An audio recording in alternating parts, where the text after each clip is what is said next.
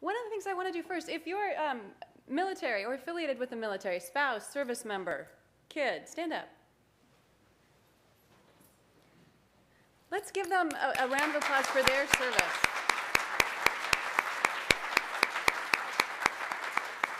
Because this is really what it's all about, and it's because of what they're doing for our country that we get to do what we're doing. And so I say thank you to all of you, and especially to, I think you could have been in one of my groups, so thank you. All right, so I'm going to talk with you today about some of the work that we've done. I'm going to start by giving you a bit of an overview of what we know across the board about research with military families, just briefly to give you the overview. Then I'll go into the work that we've done more specifically. So let's go. The other thing I need to tell you is, in addition to, I'm not in the military. I feel like I need to say that. My family wasn't in the military. I just got very interested. Back in 1995, I took a job that got me in touch with youth workers in the military, and it just has evolved from there. So for about the last 15 years, that's the kind of work I've been doing. I've also done clinical work with couples in marriage and family therapy at Fort Belvoir that are military families. So I feel like I can offer you a sense of kind of what's the big picture around all of this, and maybe get you thinking about how we as communities can be more supportive to these families. All right, so setting the context. Most of you know this, but briefly, we know that over half of military families are married. 43% of those have children, so we're talking at one point about 2 million service members have spent time in Iraq. That translates into almost 2 million kids, is the last number that I saw, that are experiencing the missing of a parent, deployment in one sense or another. And you've heard the numbers about multiple deployments. We know that service members aren't just going once, they're going multiple times. So if you do the math on that, for some kids, deployment is the only thing that they remember about their family life. They don't remember a contiguous time when their parents were home, because it's home for a while, then deploy, then home, and that becomes their way of life. So I think that's an important thing to remember. The other piece, there's this issue of housing has become privatized in the military. We're not even talking about National Guard at this point. So people are more dispersed, and that obviously hits National Guard. People aren't necessarily in the places where they're getting support services, meaning access to the PX or access to resources around counseling or just family support sorts of things. And so that's a very different context than it has been in previous conflicts that we've been in. Obviously, Minnesota is intimately aware with the high utilization of National Guard and Reserve troops. And that's a very different animal as well, because this hasn't been the traditional use of these service members, nor has it been the expectation of their family or their business. So it's a very different sacrifice for those folks, and I honor that, and I hope the rest of the country can do that as well, because it's a very different hardship. Also, we talked a bit about the availability of support services. Again, it varies by location, and if you happen to be in the National Guard or Reserve, you don't have as ready access to those opportunities. So what do we know from the recent research findings? One of the things I can tell you overall is people have done a lot of reviews lately, but not that much actual empirical research. So I'm going to give you the stuff that we do know. More and more is coming out, and I think that's fabulous, and hopefully these kinds of partnerships will help encourage that kind of a relationship. But when it comes to the impact on marriage, the research right now really has some mixed findings, and it really depends on what numbers you look at. So on the one hand, if you look at divorce rates, according to how the military tracks it, it looks pretty stable. In other words, people aren't divorcing at high rates. On the other hand, if you look at relationship satisfaction, we're seeing a dip. And there's some anecdotal things I can talk to about that. For example, therapeutically, when I see couples in Virginia, I don't know what Minnesota's laws are, but in Virginia, if you have children, it's 2 years. You have to be separated for 2 years before you can file for divorce. So what I would hear from some military spouses is, I can wait this out. Right? We're in therapy. They're saying, he's home for a few months, but he's gone out again. Why am I going to give all this up? You know, I can outwait this. I don't have to worry about losing the benefits, losing the housing, losing all of the opportunities that I have. So I think it's sort of a mixed bag, and we've got this difference, keeping in mind the difference between marital stability, satisfaction, and actual divorce rates. Look at those numbers carefully, you know, and kind of get the rest of the story. In another study, only about half of spouses of enlisted members felt that they coped well during the recent deployment. Deployment is hard. I mean, that's not rocket science. It's a difficult thing for folks to be separated like that. Even if it's for the best of reasons, it's a difficult time. Another study of National Guard by Caliber talked about that only about a third, a little over a third, felt like they were well prepared for the deployment. think about what would it be like to get ready for something that you've never experienced as a family before. This kind of, and it's not just he's going away for training, it's he or she's going away with the possibility of never coming back, or coming back as a very different person. So we also have to take a look at what's happening for that spouse that's left behind, the non-deployed parent. Not surprisingly, in one study that Eric Flake did, about 42% said spouses reported higher levels of parenting stress during spousal deployment. When my husband travels and he's not deployed, it's stressful, and it's like a week. So I can't imagine what that would be like, longer periods of time. So those same spouses, though, that were reporting parenting stress were also more likely to report that their kids were having psychosocial problems. So we see, again, systemically that all of this stuff is interrelated. We can't just talk about the kids in isolation, the spouses in isolation, or the community. It's all interconnected. In another study, home caregivers for children of deployed parents said higher levels of emotional and behavioral difficulties in children compared to the general population. In the next study, there's actually been a documented increase in child maltreatment rates during deployment and right up to deployment. Part of that's mostly in the form of neglect, which makes sense if you think about it. There's a whole lot of stressors that are happening in that family, and it becomes difficult to focus attention. And so it's been around the neglect arena. Finally, we know, not surprisingly, that the child's ability to cope is so completely tightly tied to that at-home parent's ability to cope. So it really points to the support network of supporting the parents, trickles down to supporting the kids. So what do we know about kids? Well, most of the studies to date have been done on younger children, and they've been done by parent report or teacher report. So the adolescent stuff I'm going to talk about I think is exciting because that's the first time we've actually asked adolescents who have a voice, what's this like for you? But what do we know about little kids? Well, in one study, children aged 3 years or older with a deployed parent reported more negative behavior symptoms compared to matched groups. This is an important study because in this study, they controlled for maternal depression or the at-home parents' level of depression. So they pulled that out. So this was above and beyond whatever stressor was happening in that family. We also know pretty clearly that parent combat deployment has a cumulative effect on children in that 5 to 12-year-old age range that remains even after the deployed parent returns home. It's interesting, Patricia Lester at UCLA is the author of this study. She and I have had some conversations about the parental subsystem tends to return to normal a little quicker. In other words, the parents can kind of figure it out, and not that it's easy, I don't mean that at all, but they can come back to a feeling of safe and security quicker than the kids can. And some of the stuff from our data really points to kids are waiting, or adolescents are waiting for the parent to go back. You said you weren't going to deploy again, and then you got called back. You said you were going to retire, and then they pulled you out of retirement. So it's this idea of you don't have control. So it's translating into what's happening for young people. So what do we know about teens? One really interesting study at Fort Hood actually did blood levels of teens and compared teens who had a parent deployed and those that didn't. They did some physiological indicators. And they had they indicated higher levels of post-traumatic stress type symptoms based on their physiology that was different, again, than the general population. So even if it wasn't translating behaviorally, we're still seeing some pretty significant impacts on young people. Us and others have talked about this increase of uncertainty and loss, this idea of boundary ambiguity. Who's in the family? Who's not in the family? What happens when the parent comes back to the family? How does that change everything? Symptoms of depression, obviously changes in routines, and much more relationship conflict in families where there's a deployed parent. Again, none of this is really surprising if you think about the number of stressors that are happening in a particular family.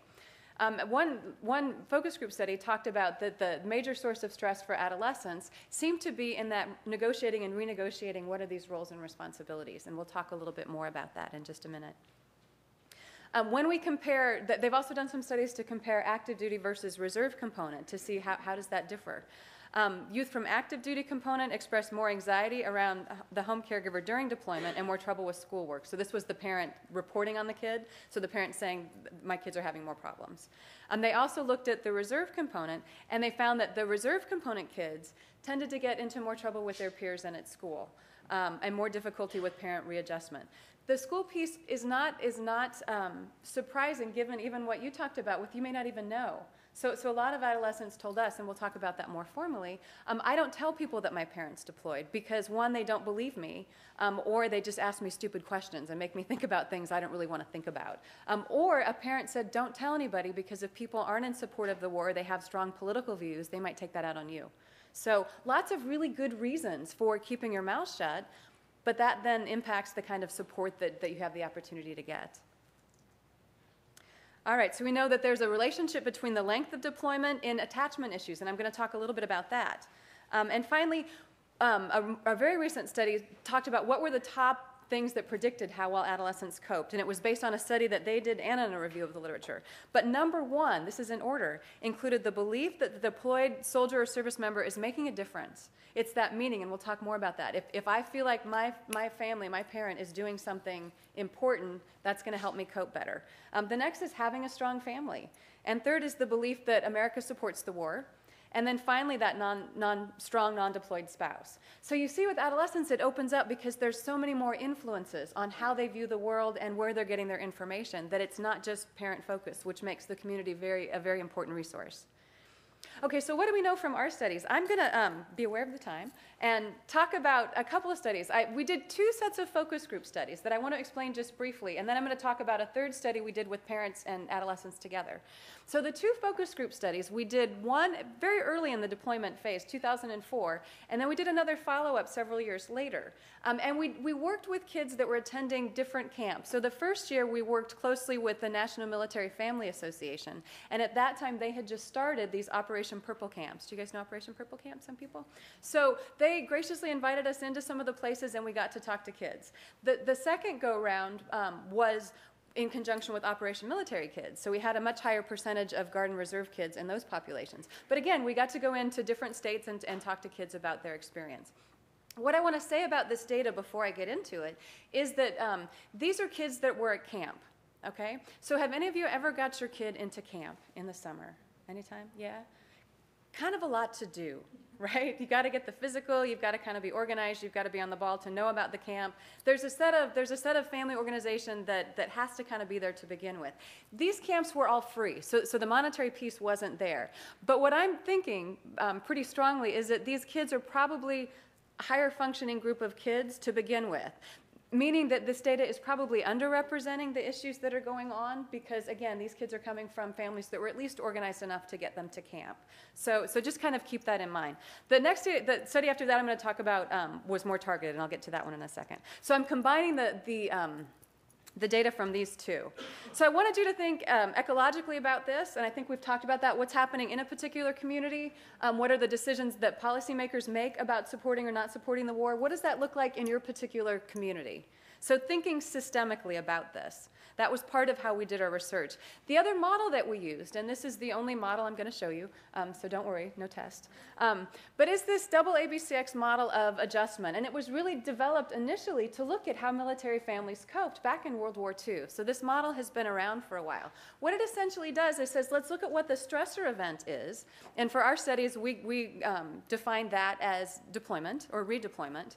The B factor, what are the resources that family or that individual have access to? And so for us, we were really interested in what are those formal supports, like 4-H, like OMK, like schools, like religious communities, all of those types of things. What supports do they have?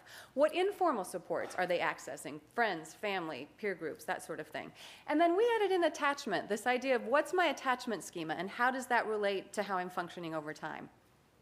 The third factor in this model, I think, is really very important, and it's played out in the previous study by Wong.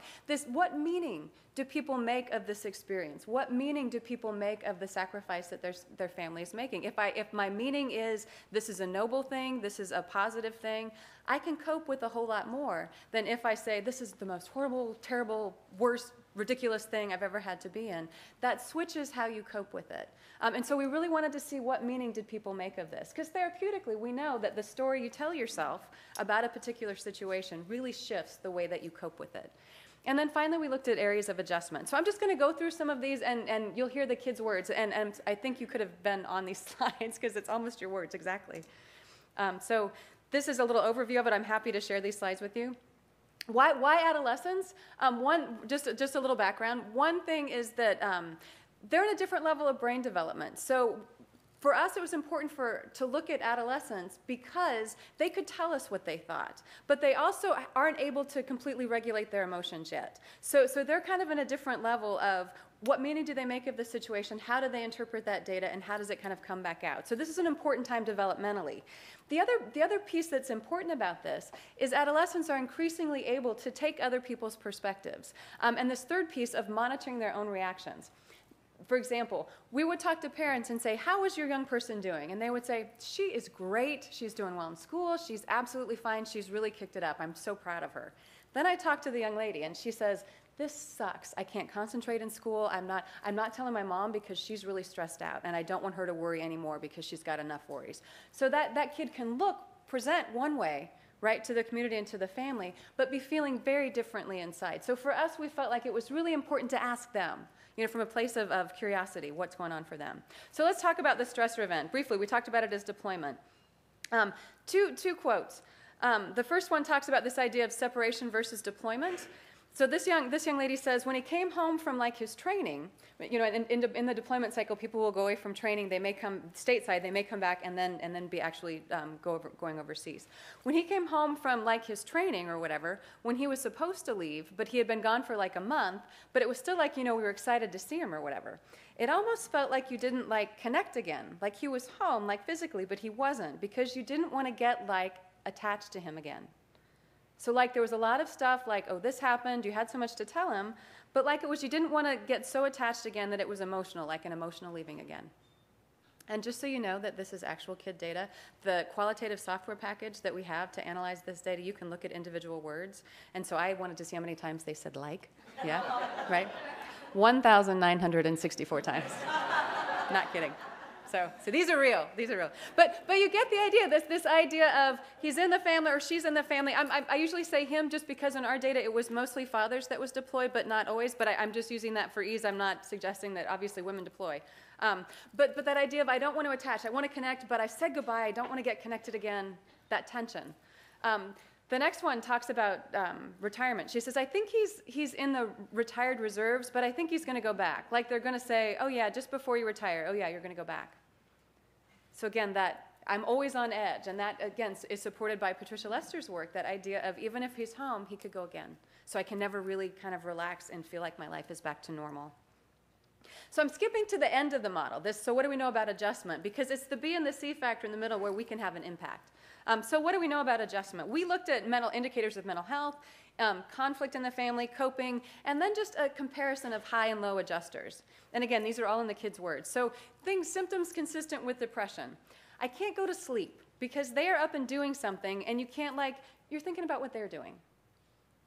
The next young person says, the worst time is when the phone rings because you don't know who's calling. They could be calling, telling you that he got shot or something.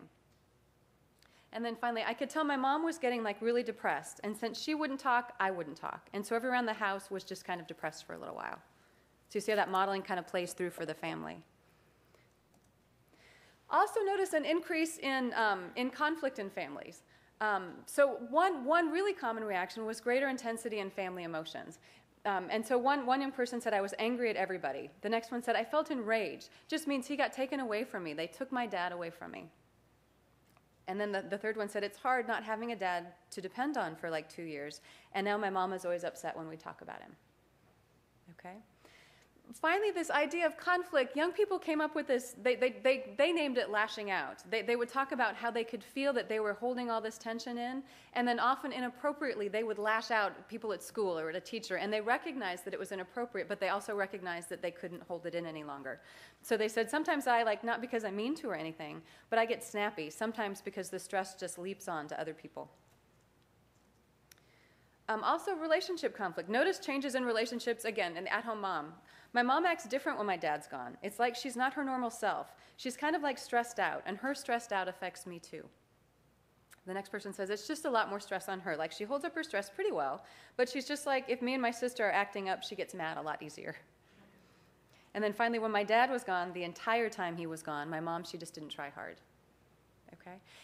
This is to give you an idea of what the range of things are. There are obviously kids that coped well, I'm not going to say that deployment is easy for anybody, but there are kids that were kind of on different ends of the spectrum. So I want to make sure that you have that as well. It's not gloom and doom for everybody. There's resiliency that happens. But it's also not to downplay the fact that it's not hard. So this is a difficult thing. The reintegration of the returning parent. Well, when my dad left, everything's going one way, and when he comes back, he's starting off right where he left off. So there's just a big clash, and that starts a lot of problems. Like, he forgets that he's been gone for like a year, so he thinks we're a lot younger, and while he was gone, we matured a lot over the years, and he's still trying to treat us the way we were treated a year ago. Right? Again, this is important when you're thinking about the context of adolescence because so much developmentally happens during adolescence, unparalleled since infancy. So it's important to recognize that they're not the same person, nor is the parent the same that's coming back. Thinking systemically, they've gone through a whole bunch of stuff, and they're not walking back as the same person that they left as. So there's a whole system that has to be recalibrated. So coping strategies. One young person said, "I know this is weird to say, but it was like he was dead." So for her, it was easier to think about. He's just gone. I don't want to think about it. I can compartmentalize it. I can put it away. I really don't like show my feelings. I just hide it. Let other people see, hey, if he's not afraid that his dad's going to get hurt because he knows his dad is strong, then why should I be afraid? So that putting up a good front kind of thing. And this reminds me of you. Every time they do the webcam, I try not to be around or nothing because I don't really want to see him like that. Yeah? I remember this interview. This young woman said that it was that idea of they were Skyping, and she could see him, and she was really, really close with her dad. And so she said, I would say, how are you? And he would say, I'm fine. And she said, but I was looking at him, and I could tell he wasn't fine. So for her, it felt very inauthentic. And rather than being inauthentic, which is really important for adolescents, she left. But the question then is, what message does that send to the dad? And and then like I love how you said you felt bad after. You feel guilty because you should want to do this, but it's so hard. You just start to see the push and pull. So to kind of summarize, differences between high and low adapters. Those that were on that, we did a comparison of kids on the ends. So this summary right here is not high, not kids that were kind of in the middle of adaptation, those that were coping poorly, and those that seemed to be high adapters. So high adapters tend to show more flexibility in their thinking. They were able to recognize that change and adaptation were necessary. Now, how did they do that? Well, probably they had some help at home, right? That people were able to adjust roles and responsibilities. They were also likely to place their situation in context, like at least I'm not homeless, or at least I know my parent is coming home. They were also less likely to internalize their stress and were more productive with it.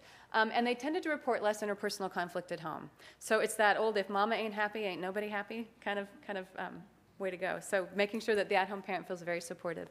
The low adapters tended to express more emotional responses to deployment, more anger, less positive meaning, made greater expressions of violence and aggression, and they tended to talk about more conflict with the at-home parent. They were also much less likely to feel like their friends understood what was happening for them. So a couple of quotes. Because I look at how other people are living, like some people, both of their parents died and they're homeless, and I look at my dad and at least I know he's still alive. They talk about trying to help other kids. So some ideas from the high adapters. The low adapters, when my dad is there, we do a lot more stuff than when he's gone. It's kind of hard to adjust things without him when he's gone. A lot of the low adapters, they were younger adolescent boys who talked about losing a friend. I lost somebody that I go play basketball with, or I go hunting with, or I guess in Minnesota you play hockey. So all those kinds of things. All right. So what we found in our research is it seems like the lynch key in that is the differences in that what resources do they have and what meaning do they make. So if you're trying to figure out where's the lever, where can I have some influence, we're not going to be able to change the stressor event. We're not necessarily going to be able to shift how that's played out, but we can help them with resources and meaning making. So formal and informal supports.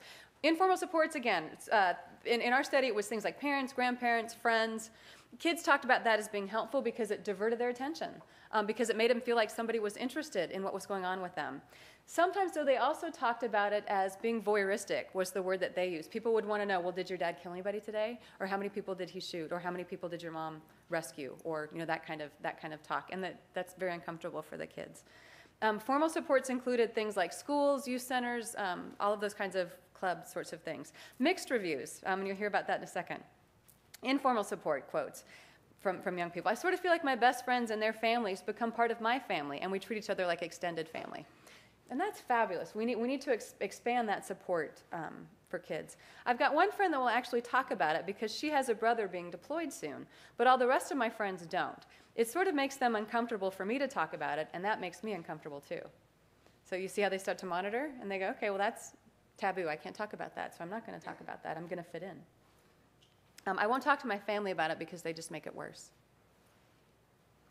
So on the formal support side, this young person said, I feel like my teachers are more understanding and, more apt to give me an extension on my homework because they know about my family. You clearly didn't have this teacher. Because I had this one teacher whose dad was deployed and he died while he was over there. And, she just took me under her wing and was like my counselor throughout the rest of the year. So what a lucky child and what a great teacher to recognize that this is what was going on and to really be supportive of this young person. And this is my favorite guy. He says, I really do not like that stuff, talking about formal supports. I like dealing with it myself. But for other people that do need the support, I think it would be a lot better if it was someone who actually went through it and is not like their age, but around there somewhat, so they could relate to them more. Because I tried that before, tried to do the one-on-one thing, and it was some old dude that pretended he knew how I felt, but I knew he didn't. So it really frustrated me that he thought he could do anything, right? It's probably me, old dude. So, but it speaks to they're looking for authenticity. They're looking for realistic connection. Even if, my experience has been, even if I don't know anything about it, if I really sincerely want to know, that's the entree into forming a really good relationship. So now we're going to switch to attachment, and I'm not going to spend a lot of time on this because I know you've all had this in your undergraduate careers and across your life. You know all about attachment. So the way that we're using it in this study, this will be your 2-minute Cliff Notes semester. We know that attachment is that idea that we're bonded to somebody, and it came about initially evolutionarily because as babies we can't take care of ourselves. We have to have somebody protect us. So the idea is that we attach to an attachment figure that then protects us, that soothes us when we feel bad, that protects us from the big bad wolf, all of those types of things. What we know that happens as a part of that attachment relationship that forms in infancy gets carried out through your lifetime, and it's malleable. But one of the things that happens is that that's how we form those neural patterns or schemas or networks, depending on what your flavor of belief about that is, that makes us think about how people are going to react to us. It's our expectation. We as organisms have to have some predictability in our environment, so we figure out ways to make predictions. Our brain is just a prediction-making machine about what's going to work. And so these schemas help us to do that. So if the way that I get organized as a child is when I'm scared or upset, mom comes to comfort me, or dad comes to comfort me, or somebody comes to comfort me, I learn that when I make a noise, I have a voice, and somebody responds. I have agency. I have impact, and somebody makes me feel better. If I have the opposite experience, where if I cry out and nobody comes and nobody pays attention to me, the voice gets silenced. And you'll hear parents say, well, don't spoil your kid, right? Don't spoil that child. Well, see, she stopped crying. Yeah, because nobody ever came. And so the message there becomes, I can be in distress, and there's nobody to rely on but me. And so these are neural pathways that get set down at a young age. So what we were interested in is what happens to this attachment when a parent is deployed. Because attachments get activated in times of stress. If life's going well, you don't need your attachment figure. But think about when you get really stressed out, who's the first person you call? It might be your spouse, it might be your best friend, it might be your mom, it might be your dad, whoever. But we try to get somebody activated. So we were interested in how does attachment play out through this deployment piece. And we also are interested because we know that under times of stress is when that deployment or the attachment relationship is changeable. So it can either be strengthened or there's times for it to shift in a different direction. Does that make sense, kind of? Yeah? So we were interested in talking to these kids about their perception of attachment, and we were sneaky about that. We talked about, when you're really scared, who do you go to for support? When you're really excited about something, who's the first person you tell? We didn't say, tell me about your attachment relationship. We didn't. Okay, so we're better than that. Okay, so this is some of the things that came out consistent with attachment. This young person said, I usually feel a lot closer to my mom because I know that if something happens, like a snake was in the backyard or something, and it's more than 3 foot, I'm not going to be able to take it because it will be able to strike me even from 6 feet from it. It'll still be able to strike me. And here's the attachment right here. I know my mom will know what to do and how to handle it. Right? That's it right there. So the next one, with my mom, I guess she had a mental breakdown completely. So I guess I was more of a mom there, having dinner and stuff. She just didn't do anything. I didn't talk to her much. I talked to my older brother a lot, though. So this person that she used to go to support withdrew. And the last one, my mom was in school, so she really didn't have time for her kids. Like, I can't speak for, like, my brothers and sisters, but from what they kind of showed, like, my mom grew distant from them. Like, she'd lock herself in her room at night, and, like, for hours, she wouldn't come out and just cry. So we're thinking that attachment is one of these things that we need to be looking more at as a resource. I know this is small and you can't see it, but we did some quantitative indicators of attachment. We looked at family climate, how kids reported family climate, how open, closed, that kind of thing with their family, and then we looked at the extreme levels of low depression and high depression, and we had a measure of depression that we used. We also looked at attachment. The IPPA is an indicator of attachment. So on the left side is family climate, and that box. The box is the range, kind of where most of the scores fall, and the line in the middle is the median score. So you can see that they're much higher as a group. Their family climate inventory for those in the low depression group had a much warm, open, cohesive family climate. They scored higher on the family climate inventory than did kids in the high depressed group. Not surprising, right? But this sort of played it out. When we looked at the attachment indicators, we did the same thing. We compared those that had low depression scores with high, and low is on the left. Again, higher attachment scores on the left compared to those that had higher depression on the right. So there's obviously this interaction of family and individual behavior, which of course there is, but we have to prove that. So, all right, meaning making. So on to this. One of the things that we thought was really interesting was how people, the meaning that they made out of it and how that was connected to how they were told about the deployment in the first place. So you'll see differences with this. One young person said, I found out from our answering machine because a guy from my dad's office had called and my parents had been acting strange, so I just listened to the messages. And I found out and kind of blocked them off for a couple of days. So not a direct line of communication about what's going to happen. Compared to this next one, my dad, when he was going to leave for Iraq, he had told my mom first, and then one night they decided to tell us, so we had a group meeting. We went to our family room, and they just talked about it. He knew when he was leaving. He told us when he was leaving. Like a couple of days before he left, we threw a party for him for when he was leaving. It was kind of sad, but then it was actually kind of cool. He left for the first 6 months to go train in D.C., and like pretty much all over, and when he was in D.C. and then Florida, we drove down there to see him. One time we just stayed for a month while he was training. A very different experience, and not every family could do this. I'm not, not suggesting this is because sometimes you don't know, right? Sometimes deployment plans change at the very last minute, and I've had conversations with families saying, well, what am I supposed to say? And I'm like, I don't know what the answer is, but it's this idea of there has to be more of an open discussion, because you don't want to say too soon, because then it might change, and then your kids are just worrying unnecessarily, but it's just complicated. So the last one, yes, but he pretty much just told us, and we spent time together, but we kind of kept our distance because we didn't want to, hold on too much. I mean, it was kind of like hope for the best, but expect the worst, but we're a really close family. To hear that, just complete different views out of the same sentence. So what meaning do they associate with deployment? One young person said, when my dad was deployed, I felt the same as I always do. Once, if you're born into the military, you get used to it. And the second one said, I wouldn't say I felt mad, but it's kind of confusing about why he would want to go and put himself in that position. And then finally, I didn't know anything at first, I just kind of blew it off. I didn't really know what it was going to be that long. And then when it started happening, started sinking in, it was really hard. So again, you can just see the diversity in meaning. That the one young man is like, this is just how it is. We're a military family. This is our life. This is how it goes. Versus, why would my mom or dad choose that? And that's the perception, is they chose this over me. So a big piece of the stress that we've talked about is changes in roles and responsibilities in the family. And some of this can be completely developmentally appropriate and helpful, right? Single-parent families have been doing this for years, right? They figured out how to do this. But it's the developmental appropriateness and the clarity with which these roles are renegotiated. So this young person says, my brother was too young. He was just about 1 or about that age. And so my dad really, all he said was, I'm leaving it up to you. You need to take care of them. Take care of your mother and your brother.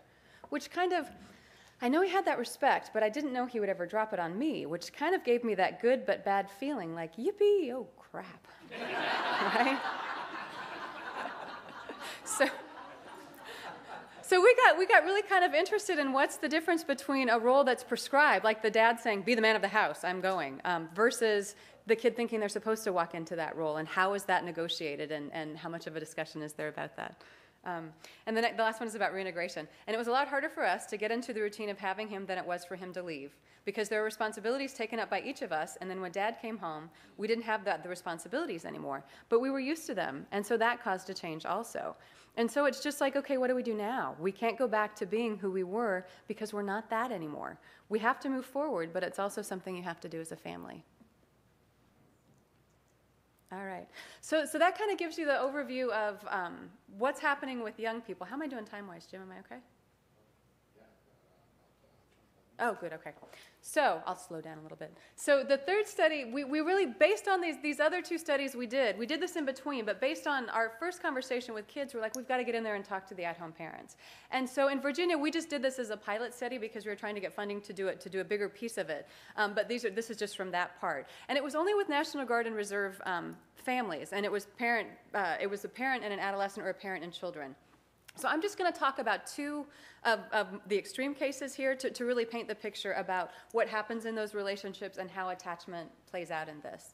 So we've talked about attachment as this idea of how you relate to the world, when it's at risk, during times of high stress, and it's also a resource. So it can be either something you reach for and it's not there, or you can reach for it and get it and it's soothing. It's part of that B factor. So two pilots, two cases here. The first one, not her real name, Maggie. The rest of it is true. Maggie is a Caucasian 31-year-old mother with 2 children. Her son is 5, and her daughter was only 18 months old. So she and her husband had been married for 8 years. She currently works full-time as a teacher, and she was actually a special needs teacher. And at the time of the interview, her husband had completed 14 out of his 15-month deployment to Iraq. So he was almost close to being home. The husband had been with the National Guard for 13 years, but this was his first deployment to an active war zone. He was senior enlisted, and the wife had a postgraduate degree. So that's scenario 1. Scenario 2, Rebecca is a Caucasian 34-year-old mother with 2 daughters, and her daughters are older, 7 and 9. She and her husband have been married for 13 years, so comparable amount of marriage. She currently works part-time. At the time of the interview, the husband had completed 9 of his 15 months of deployment. The husband was on active duty status for 6 years prior to that, and then switched over to reserve status for the past 8 years. He was also a senior officer, and her wife had a postgraduate degree. Okay, so we were really interested in how does the attachment to the spouse that's deployed shift, or does it shift during attachment? And then how does that play out in the resources that the spouse has to take care of the kids, right? Because we know that this is an interactive model and all this stuff trickles down. So let's look at attachment at different levels. So through the course of the interview, we pulled out just what are different indicators of attachment to their spouse. So Maggie, the first woman, said, "I think I've realized how much I love him and need him and how good we are together. How we are a team. And I actually also think I've realized how much he actually cares for me. Because, I'm not one of those wives who calls up and says, it's great. I'm like, honey, this sucks. If it's not okay, I'm not going to pretend like it is. And he listens to me, and he supports me. And when he was here, I guess I took it for granted, and now I realize how important he is." So she talked about the deployment as really bringing them closer together and them having better conversations and more just real conversations, and that was really helpful to her. Rebecca, again, this is the other extreme, said there would be some nights that the children were so constantly crying. If he would call, I'm like, you deal with it. I don't know what to do. I don't know what to tell him anymore. I don't know when to tell him you're going to be home. I don't know when to tell him that you're going to be what you're doing. I don't know. And I told him, I said, if this is the way it's going to be for leave, don't come home. I said, I don't want you to come home. So very, very different. There's also the background on this couple as well. He had... as part of his retiring from the military, made the promise that he was never going to have to deploy. So he got into the Guard thinking, these are promises you can't make, but we didn't know that we didn't know that, 10 years ago. So in her mind, you said you weren't going, and now you're going, and you're leaving me here with these kids. What in the world? So very different levels of attachment. Then we looked at mother's adjustment, some indicators. So Maggie talked about it as being very difficult, but she also was able to reflect on it and articulate it pretty well. She says, I call it a cycle. I actually cycle through the emotions where during the week or for 2 or 3 weeks, I'm okay, I'm happy, I'm upbeat. And then one week it hits me and I realize I'm by myself. This is horrible. Then I get down and you get into the cycle of being upset. She talked a lot about her car being the only place she could really cry. So on the way back and forth from work, she would, kind of cry and then pull it together to take care of her kids and then kind of go forward. And Rebecca said, she said, it's like I can't do it. And then she said, I finally called the doctor and I said, I've got to have some antidepressants. I said, I just can't deal anymore. And I'm certainly not suggesting that antidepressants are a bad thing, because I think that can be helpful in many, many cases. But for her, it was an indicator of, I cannot deal. I can't do this. So then we switch focus to the mother-child relationship. And so Maggie says, talking about her son, she says, I guess in a way, like the other day, I guess my son was just poking, wanting something and wanting something and wanting something. I kept telling myself, I just need to give it to him. I just need to give him a second to calm down or do something. And I thought, wow, I'm doing a really bad job. And I know I have a choice, but I also think in my head, when he, meaning the husband, comes home, it'll get better. And that's all I can do. So Maggie, again, it's not that it wasn't hard, but she was able in the moment to say, I suck as a parent. I'm really under stress. I don't feel like doing this. But she could pull it together and then try to do some intentional parenting. She was able to reflect on, this is hard and I need to step up. Rebecca, on the other hand, talking about her youngest daughter, by the way, had a suicide attempt that she talked about earlier in the interview. She said she really never expressed that she was concerned. If she did, it would be very rare. There's lots of times when they just close me up, hey, how's your day? I don't want to talk about it. So a lot of distancing in this family between the mother and the kids. And then talking about child adjustment, and this is kind of about that role prescription or assignment. Maggie said, I was throwing up in the bathroom, and he came in to check on me. And he's 5, and he said, are you okay, Mommy? And she talked about feeling in that moment like he had taken on this caretaker, man of the house sort of thing. And she said, I just felt horrible about that because that's not his job. And then Rebecca said, we've had a lot of battles lately, a lot of out of the blue, you don't love me, you don't care, you wish you never had us. I mean, it's just been really rude, really disrespectful behavior. See the shift? Okay, so what conclusions did we make of this? Obviously, there's something to this. I mean, that's the bottom line. That the way that spousal relationship can maintain intact or not stay intact has this trickle-down effect, because it affects the resourcing that the at-home parent has, and that then in turn affects their ability to cope and to parent with their own kids. It's a tight, therapeutically, I can tell you from my work at Fort Belvoir, it's a slippery slope, because on the one hand, there has to be a level of disconnect for that service member that's deploying to stay safe, both physically and emotionally safe.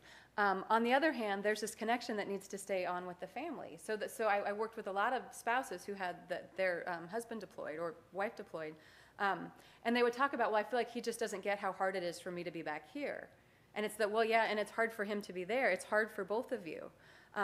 And with the text messaging and Skyping and email, it's a double-edged sword, because now people can be intimately connected a lot, right? Like daily, there can be daily connection and communications, which is good and bad depending on what's given. Like Rebecca talked about, I told him, here, you talk to your kids. I can't deal with them. You talk to them. Well, he's sitting in Iraq. He's sitting there on the phone saying, mind your mother. What is that about? And how does that then impact if he has to go out on patrol later or drive a convoy or something? Is he where he needs to be? So I don't have an answer, but I can just say that it's very complicating, and helping at least couples see that, and have an appreciation of how hard it is to be home and to be the one that's dealing with everything, and how hard it is to have to disconnect a little bit, and how can we find some space in the middle? Because that impacts their relationship, that impacts the at-home parent's ability to parent, and that's where the community comes in. So it's how can we help them to do this stuff better and to feel more resourced and to feel like they can take a breath. It's a complicated scheme. So what does this mean for support? First, helping parents accept what is. And what do I mean by that? It's very Zen, isn't it?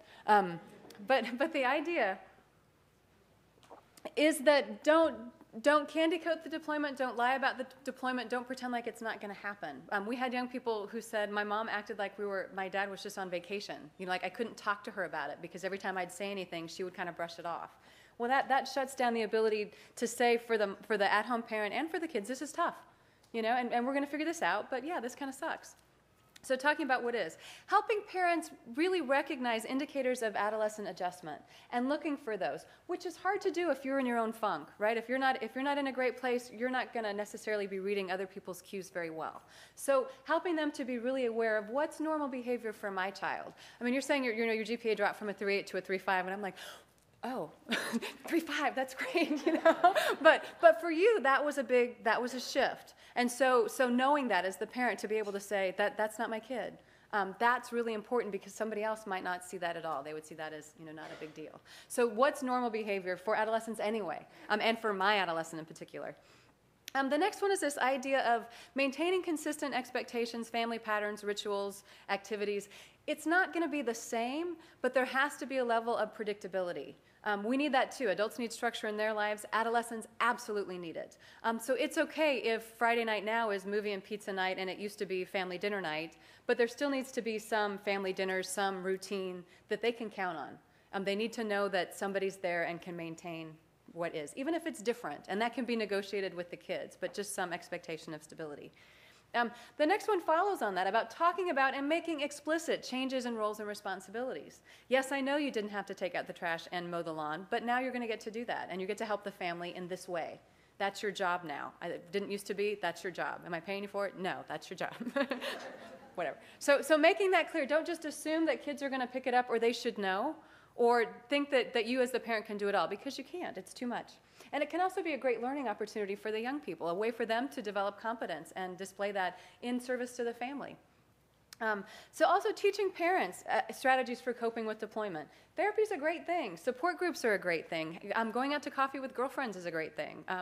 Book night, which we is wine night in our community, but book night, book club, is a nice, just a way to get support and have some time to just recalibrate, because it's a lot of pressure. So getting parents to self-care and support, and looking for that as well. So what about adolescents? Helping the adolescent prepare for change. Yeah, this is going to be different. We're going to have to pull together as a family. This is going to be a change for us, but we can do this. So talking with them about how that's going to work. Talk to adolescents about what's a normative response to having a parent deployed. It's perfectly normal for you to not be able to focus at school. Let's talk about that when it happens. It makes a lot of sense that you're going to worry. Let's talk about that when you're worried, because I'm going to be worried too, but that doesn't mean we can't deal with that. It makes sense that you're going to have trouble sleeping. Those are all things that are okay, and let them know that it's even okay that we're probably going to fight and bicker a little bit more, and let's nip that in the bud. Let's catch that and kind of remind each other that we need to be gentle, because this is a hard time. But letting them know that they're not crazy, that what they're feeling isn't out of the ordinary. Again, normalizing stress and conflict in the family. It happens anyway with adolescents, right? So just kick it up a notch for this one. Also, encourage adolescents to maintain supportive friendships outside of the family. They need that outlet as much as the at-home parent does as well. They need someplace. They need their own book club, right? They need their own away time, their own distraction, their own time just to be a kid. And that's completely fine and should be encouraged. Also, be gentle during reintegration. There's more and more literature coming out on that. We sort of think, oh, they're home, everything is fine. And that's really not the case, because as we said, the family has changed, the adolescents have changed, and that service member has had to have changed.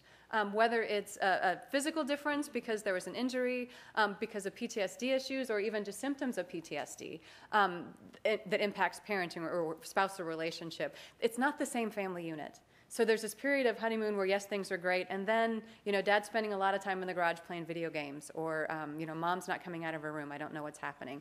Be gentle with that. We're seeing that a lot as communities try to do programs for people that are reintegrating. They're like, well, nobody's coming. They just reintegrated, and we did this whole thing, and nobody would come. Well, no, they wanted to hang out together for a while, so why don't you let them do that, and then be supportive to them. So kind of being responsive to the families, meeting them where they're at. All right, so lots of support resources. I know these slides are going to be up. Operation Military Kids, obviously, we've been talking about that one. Great website, great supports on that, great statewide team that you've met. Another place to find research and programmatic information is the Military Family Research Institute at Purdue. They've sponsored lots of great studies. They're a warehouse of all the different studies that are going on. So it's a great place to look at not just kid stuff, but spousal stuff, retention things. It's a wonderful site. Another great one is the American Academy of Pediatrics. They have a whole special unit that's just looking at military families, and they've done some wonderful work around this. They have videotapes that you can actually get online that are of kids talking about their experience of deployments, whole facilitated chats that you can do with young people about their experience having watched the video. The Center for Study of Traumatic Stress is another great resource, again, looking at how integration happens. Military One Source is actually a free resource to military families, and they have a counseling component. They have a whole bunch of educational stuff, all online, and they also have the ability to refer you to a therapist in your community. for a number of sessions. I think it's up to 12 now. It's shifted. But 12 free of cost. So the therapist isn't affiliated with the military, so there's not that stigma of that might get into my personnel file or influence my ability to get promoted, that sort of thing. Wonderful resource. 0 to 3 has some lovely stuff about the impact on little kids. They've worked also, have you seen that there's 2 Sesame Street videos? There might be 3 at this point. Are there 3? Yeah, that are fabulous, looking at what's it like deployment, what's it like to lose a parent, and what's it like to when a parent is injured. Fabulously well done videos, and those are all available on the Military OneSource website. Great resources. And then the National Military Family Association, they're the folks that sponsor the Operation Military Kids, and again, they're a wonderful resource for information about families, all of the sorts of policy issues. So hopefully these are things that you can put in your toolkit and play with a little bit in support of families. And that's what I've got. I want to acknowledge, we have a great research team that made this happen. Dr. Jay Mancini is now at the University of Georgia, but he and I have done a lot of this work together.